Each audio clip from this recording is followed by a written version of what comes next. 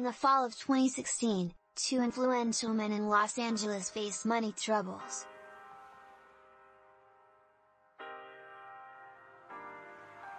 The head of the L.A. office of the U.S. Secret Service, Lorenzo Robert Savage III, thought he was being shortchanged in a lawsuit over a defective braking system in his family's Volkswagen minivan. And Tom Girardi, then at the height of his power, was borrowing heavily to fund his law firm and increasingly upset about the size of his wife's American Express bill. To address their respective problems, Savage and Girardi and their spouses turned to each other. Girardi agreed to represent Savage and his wife for free in a bid to extract a larger cash settlement in the minivan case. When his efforts failed, Girardi dug into his own pocket to pay the family at least $7,500.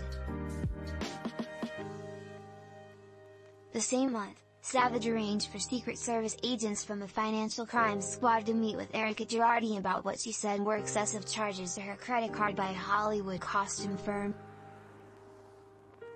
Agents under Savage aggressively pursued the case, ending in a federal wire fraud indictment of the company's co-owner in 2017 and, for Tom Girardi, an American Express refund of about $787,000 at a time when he was swimming in debt. But prosecutors quietly dropped the case a year and a half ago, after Girardi's law firm collapsed, and questions are only emerging now about the origin of the case and whether there was enough evidence to support criminal charges in the first place.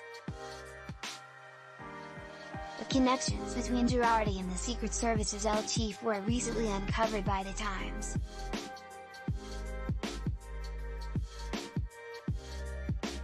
Their relationship was not disclosed to the costume firm co-owner, Christopher Psaila, who was facing the prospect of years in prison, or his defense counsel. Nor were they informed of the payment Girardi made to the Savages during the investigation, they told The Times. Psaila told The Times that after his arrest, he scrutinized every charge his costume company, Marco, made on Erika Girardi's credit card and determined they were all legitimate. He said the unfounded accusations nearly destroyed his business and devastated him personally. The costs, he said, included being turned away when he and his husband attempted to adopt children.